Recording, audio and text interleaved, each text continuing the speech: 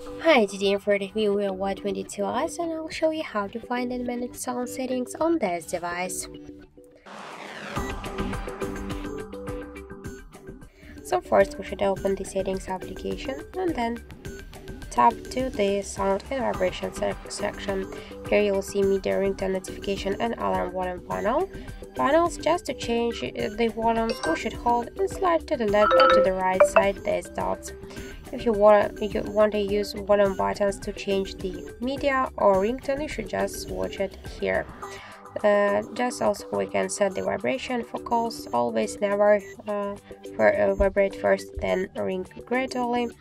Let's go back. If you wanna use the notification vibration, just you should click on the switcher. We can set also the don't disturb mode and to show the media player, to pin it, or just to show media recommendations. So just to turn on and turn off these options, you should use the switchers.